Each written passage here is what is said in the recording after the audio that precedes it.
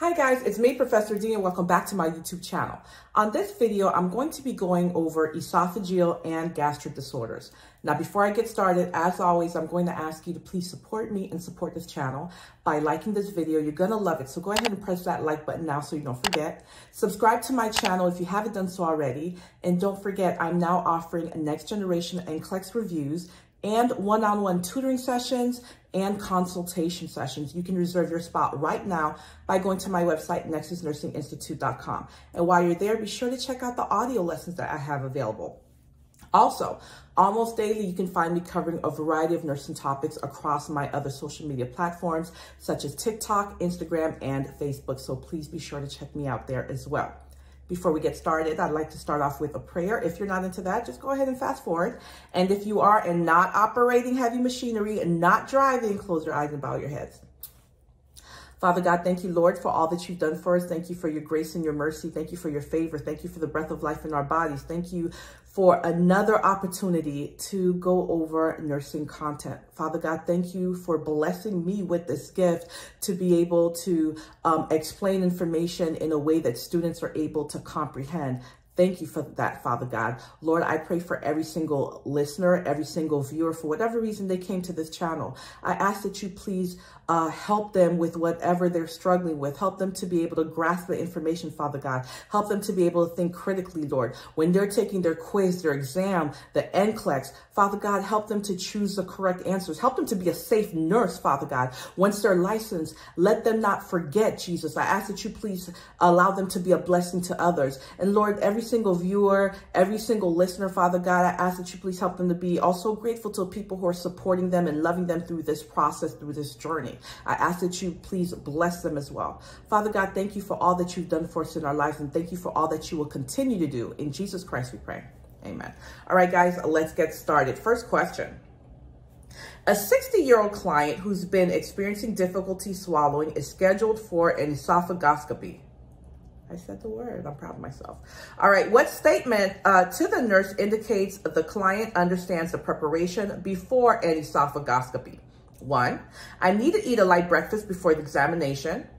2, I should consume a low residue diet until the test has been completed. 3, I need to avoid food and fluids after midnight before the test. 4, I have to drink a quart of liquid before arriving for the test. What do you think the answer is? And the correct answer is 3. I need to avoid food and fluids after midnight before the test. This patient needs to be NPO. Why? Because we want to decrease the chances of aspiration. Okay, so this is a tube with a camera that's going to be going through the mouth down the esophagus. So after midnight, that patient needs to be NPO. We want to decrease the chance of any aspiration. So there's not going to be light breakfast. There's not going to be low residue. There's not going to be drinking. NPO, no food or drinks after midnight. Next question. The esophagoscopy reveals that the client has a stricture near the end of the esophagus. To help improve the client's ability to swallow, what nursing recommendation is most appropriate? 1, eat a variety of foods containing a thickener. 2, thoroughly chew everything that's eaten. 3, avoid drinking beverages while eating a meal. Or 4, consume small, full liquid foods frequently. And the correct answer is 2, thoroughly chew everything that's eaten. So go back to the question.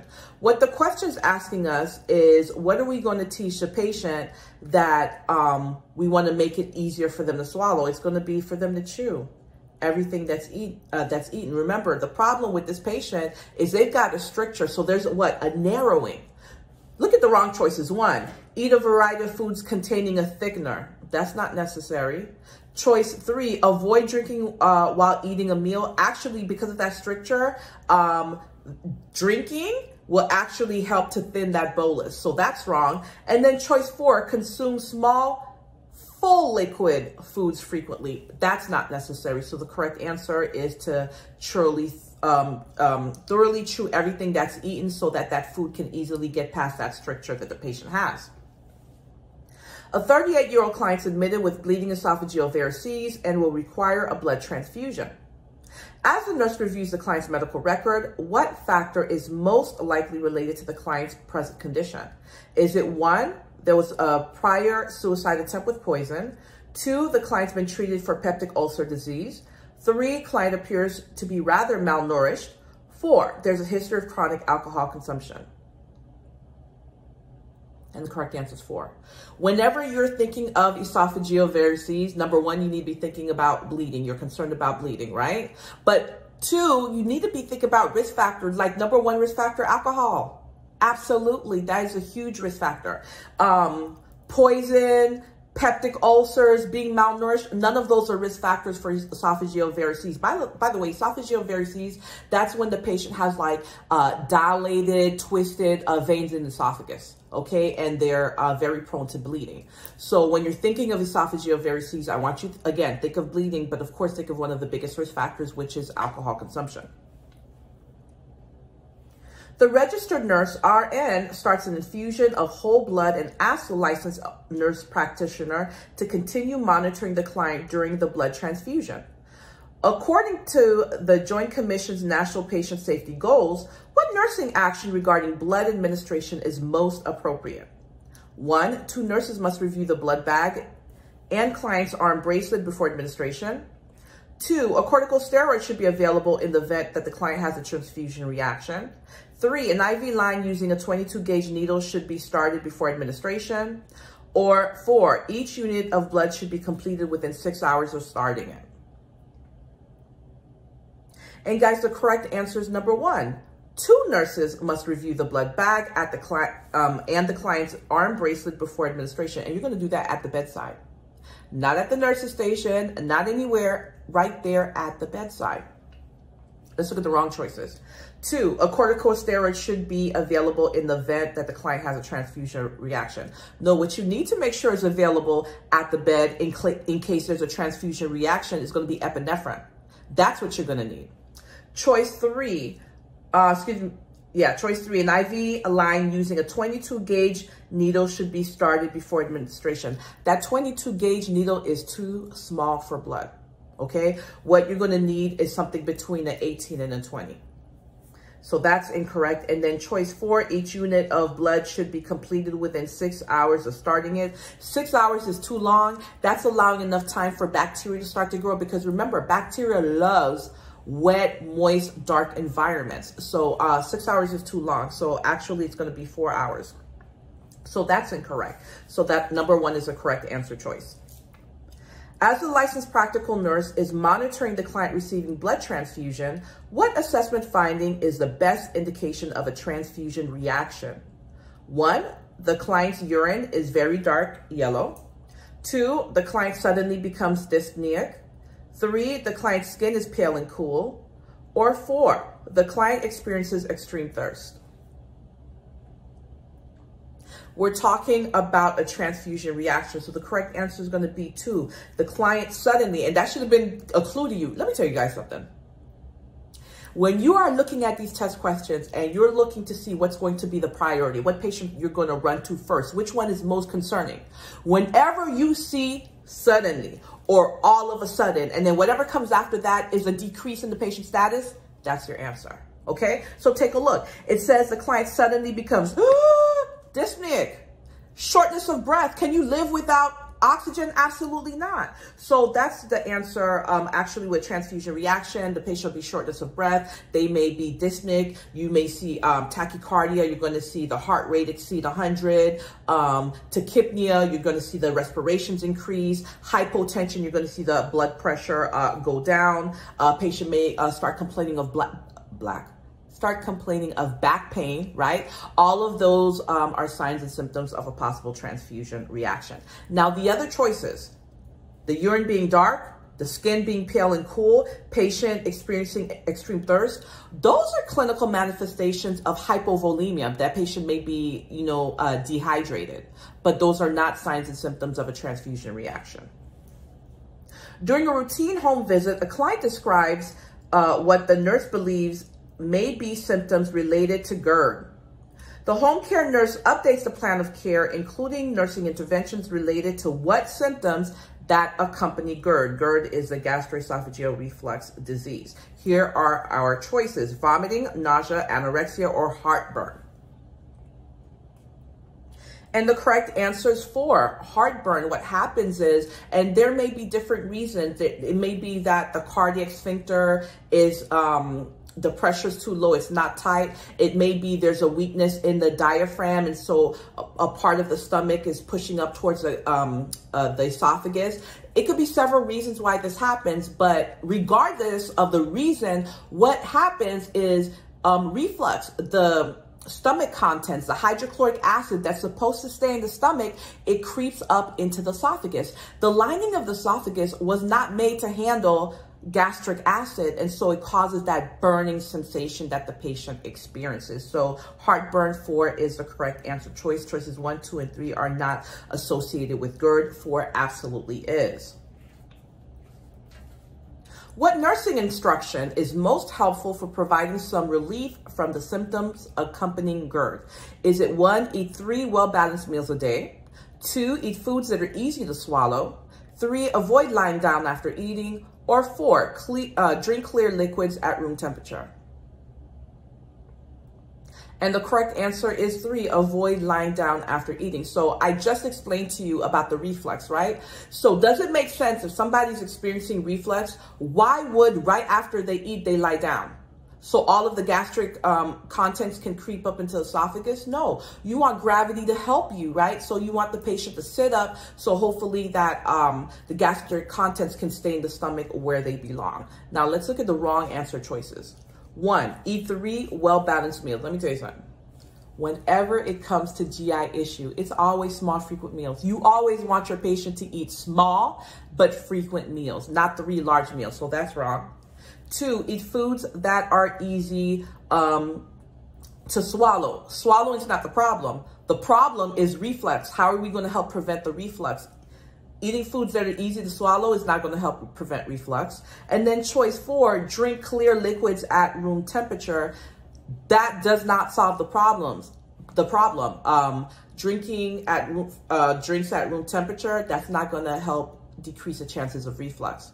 But avoiding lying down after eating, that absolutely will help decrease the chances of reflux from happening. What modification in the client's position is most appropriate for the nurse to recommend at this time? And you guys should all get this question right. Is it 1, have the client remain supine on a mattress that contains a bedboard? 2, advise the client to sleep on the water bed temporarily? 3, tell the client to elevate the legs on pillows when retiring at night? Or 4, have the client raise the head of the bed on 4-inch blocks?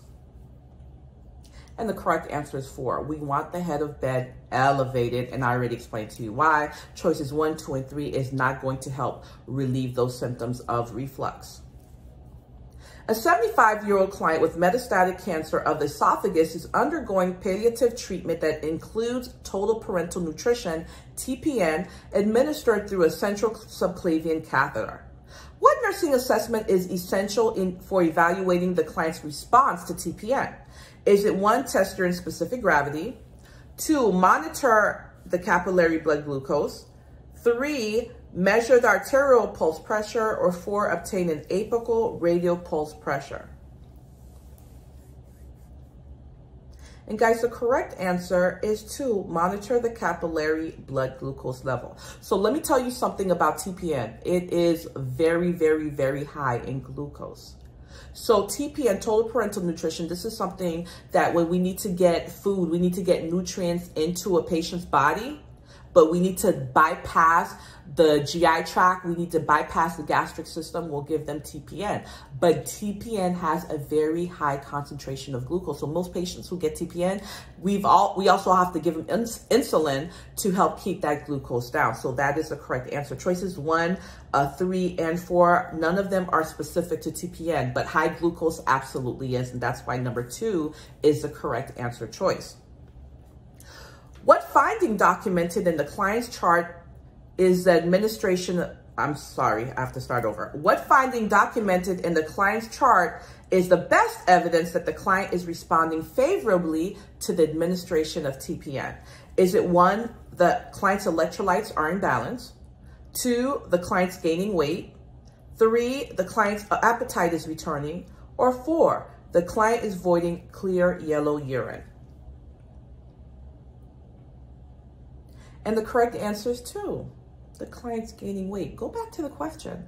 This patient has metastatic cancerous esophagus, so it's already spread, and they're getting palliative treatment. So this is not a treatment trying to cure, okay? They're getting palliative treatment, and so we're giving them TPN. We're trying to get nutrients in their body. How do we know it's effective? They're gaining weight. We're not giving the TPN for the electrolytes. Of course, when we give the patient the TPN, we're going to be checking the labs. We want to make sure the electrolytes are in balance, but that's not the purpose, right? We're not giving it to make their appetite return, and we're not giving it for the urine. We want to see that patient gain weight. We're giving that TPN to get the vitamins, minerals, and nutrients in their body.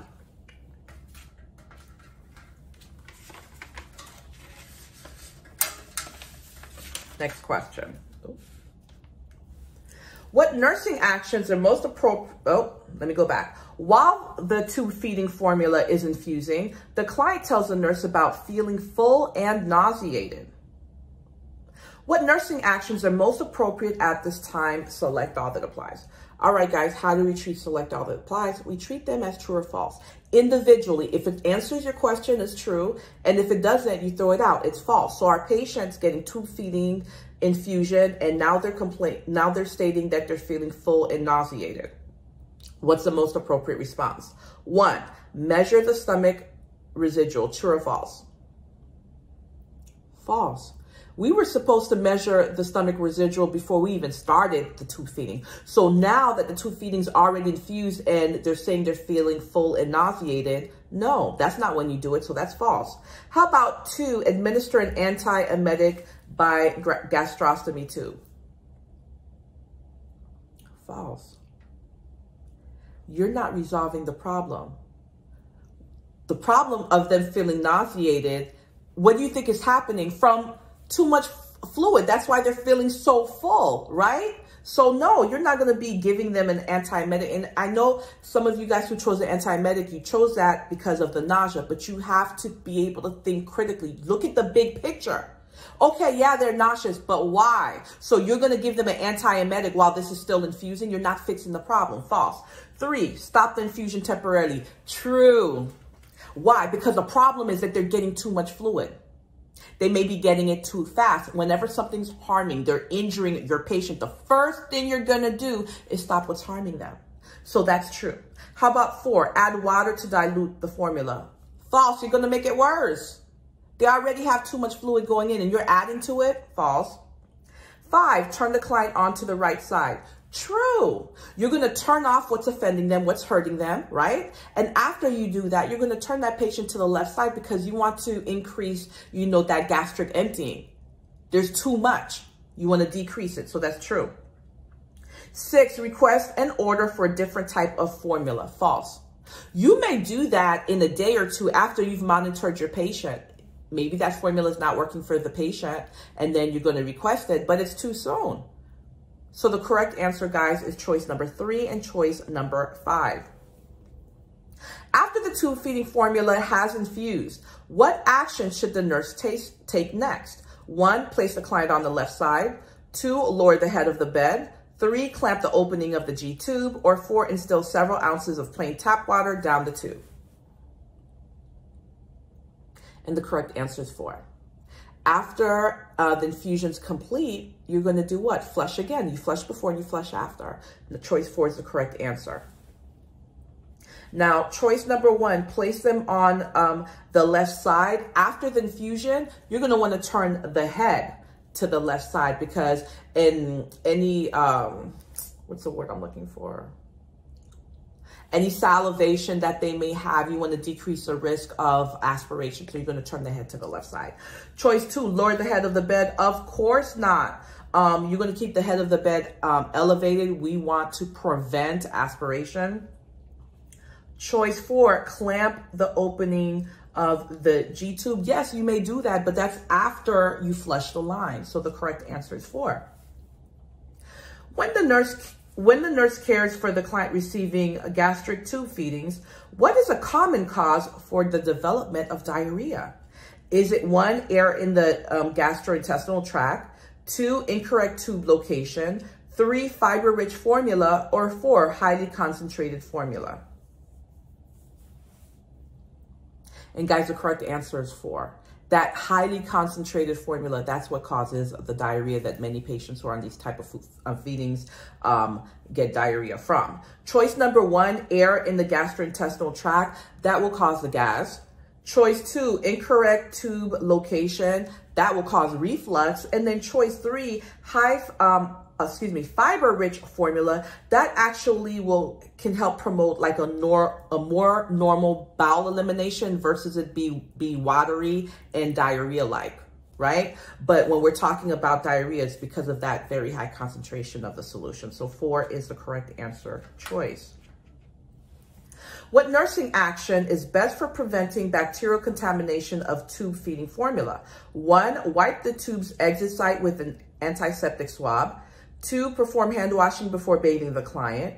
3, wear gloves at all times when providing care. Or 4, change the formula bag and tubing every day. And the correct answer is 4. The question is, what's the best thing to prevent bacterial contamination of what? The tube feeding. So it makes sense to change that tube every day to not allow time for bacteria to grow.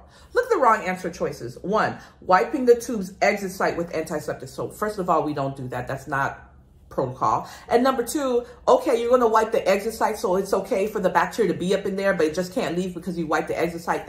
That makes absolutely no sense. That's false. Choice 2, perform hand washing before bathing a patient. You always want to perform hand washing before and after care for a patient. Hand washing is the #1 way to prevent the transmission of bacteria from one person to another. But this question is not asking about that. The question is asking about bacteria, specifically contamination of the tube feeding formula. So washing your hands before bathing the patient, what does that have to do with the formula or the tube? So that's false. And then 3, wearing gloves at, what's that word? All. Always, never, only, every. Stay away from those all-inclusive words. When you see those all-inclusive words in your answer choice, do not choose that unless you know for a fact that's your answer. And guess what? Usually that is never the answer. Don't choose it, right? Look at what it says. Wearing gloves at all times. First of all, you wear gloves when you expect to come into contact with bodily fluids such as blood, saliva, urine. You don't wear gloves at all time. That's number 1. And number 2, what does wearing gloves at all time have to do with the contamination of the tube feeding or the formula? And last is our correct answer choice. Of course, changing the bag and the tubing every day. Again, you're not allowing time for that bacteria to grow. The client with the gastrostomy is silent and withdrawn as the nurse cares for the insertion site. What nursing statement is most appropriate for encouraging the client's expression of feelings? 1, are you depressed? 2, it must be tough for you. 3, this may get better soon. Or 4, lots of people eat this way. And guys, the correct answer is it must be tough for you. Make a simple observation while validating their feelings. You make that observation and then you don't say anything and allow them a chance to reflect on what you just said and then respond. Look at the wrong answer choices. 1, are you depressed? That's a closed-ended question. We don't ask closed-ended questions unless, we're asking about abuse, we're asking about suicide, or we're doing a quick assessment, right? Other than that, we're asking open-ended questions to facilitate communication, therapeutic communication. Choice 3, this may get better soon. Okay, there are 2 problems with this answer choice.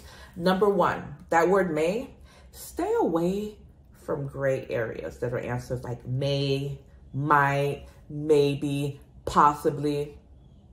If you don't know what the answer is, don't choose that. Don't choose that. Why? Because NCLEX is black and white. It's a perfect world, right? So we're not going to choose that unless we know for a fact that that's the answer, and that's not the answer. That's number 1. The second problem I have with this answer is when you say it might get better soon, you're offering false reassurance. Do we ever offer false reassurance in nursing? Never. You stay away from that. That is not therapeutic communication. Last, lots of people eat this way. You are minimizing their situation. You think they care if lots of people are in that same situation? No, this is happening to them. And so you do not diminish or minimize their feelings or what's happening to them. Choice number 2 is the correct answer. All right, guys, we're down to our last question. The client's being discharged. What nursing instruction is best to provide the family if the gastrostomy tube becomes obstructed?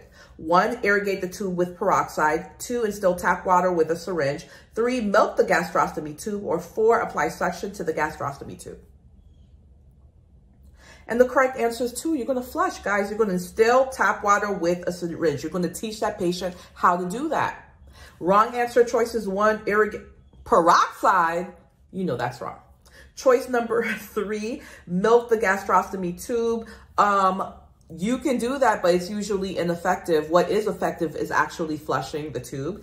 And then 4, apply suction to the gastrostomy tube. You never, ever, ever, ever, ever, ever apply suction. So that's false. Choice number 2 is the correct answer. And I forgot to mention this at the beginning of the video, but this is a video for the LP and LVN student, but it's also helpful to the RN student because these are basic concepts that you absolutely must understand to build on top of. So guys, this is the end of the video. Please let me know what you thought about this video in the comment section. Let me know if you'd like me to explore these concepts further and go over more concepts. And if you do, in what format? A format like this, question and answer. Would you like it in a Kahoot format, or would you like it in a lecture format where I'm teaching out of a book? Please let me know in the comment section. Sound off. Don't forget, I'm offering next generation NCLEX reviews, one-on-one tutoring, and consultation sessions. I book very quickly. So be sure to go to my website, nexusnursinginstitute.com, and reserve your spot right now. And while you're there, be sure to check out the audio lessons that I have available. Almost daily, you can find me covering a variety of nursing topics across my other social media platforms, such as TikTok, Instagram, and Facebook. So please be sure to check me out there as well. Guys, thank you so much for watching this video. You guys will catch me on the next video.